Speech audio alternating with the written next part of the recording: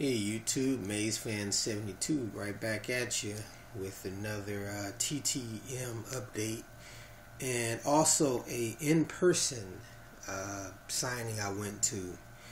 Okay, go ahead and start off with the TTMs. I have 5 of 5 from Danny Tartable. 5 of 5 out of him. I was really surprised. Actually came back 14 days with from Santa Clarita. Pretty good about that one. So actually surprised he signed all the cards. Next one is Dale Schweem. Got that back 2 or 3 in 11 days. 2 or 3 in 11 days. Dale Schweem.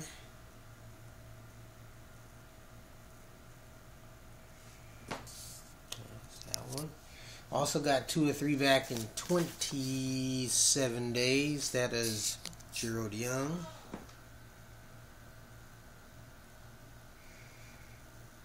I got 3 or 3 back in 16 days of Bryn Smith. So far that's what I got right now. Oh, and also got 2 or 2 back for Xavier Hernandez. Actually, the one in the center I got in person. He was, I think he still is one of the assistant coaches at Houston Baptist University. So I actually got that one in person about a year ago. But these next 2 were TTMs that I sent him. I went back over my collection. I realized I had more of his cards. So I just sent those 2 back to him and he signed for me. I did have a failure though.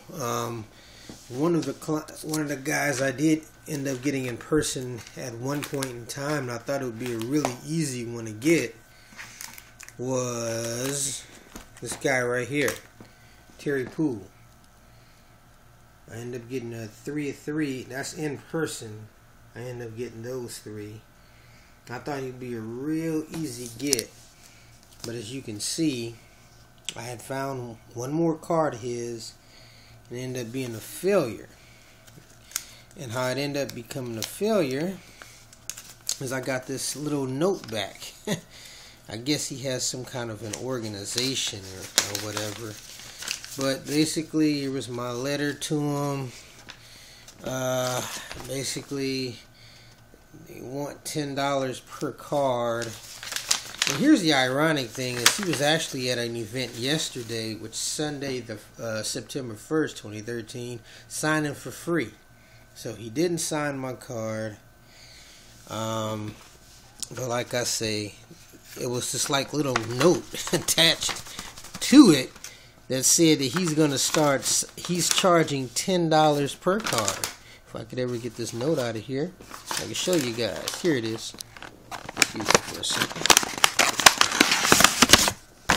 Yeah, here it is here. Little note. Thank you for your interest in Terry Poole. Please send all requests with a self-addressed stamped envelope to Under the Radar Sports in Allentown, Pennsylvania. Prices per item is $10 for cards, $15 for flats, $20 for baseballs, $25 for bats and jerseys. Whatever. I mean, I've gotten that guy 3 times. I mean, he's like an Astros alumni, so a lot of times when the Astros have something, I bought my little $5 ticket, I've gotten his autograph on. In fact, I got him on a single signed ball, which I'm kind of like, why the hell did I do that? I mean, he's Terry Poole, and I have him on an official Major League Baseball. Anyway, I got that over 10 years ago, so. But the next thing I got is a signing that I went to yesterday. And look who was there at the signing. Gaylord Perry. I was at his signing. It was through Sports Collectibles of Houston. They brought him in. And I had him inscribed 314 wins. And Hall of Fame 91.